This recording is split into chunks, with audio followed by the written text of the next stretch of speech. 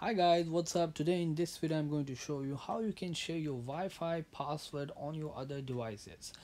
Without wasting any time guys, let's get started. It's very simple. Just make sure the Bluetooth is turned on both devices. Okay, let's get started. Just go to the setting app on your iPhone and just go to the Wi-Fi, and your iPhone should be connected to the Wi-Fi, and just make sure that your other device is connected to the Bluetooth and this device as well.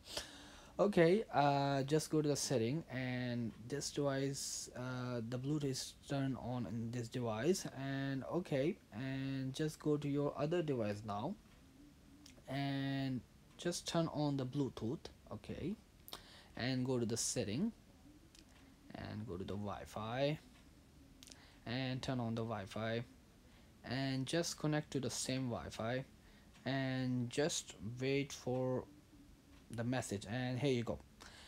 So it says that do you want to share the Wi-Fi password with your other device? Okay, I'm just going to tap on share password. Okay, okay.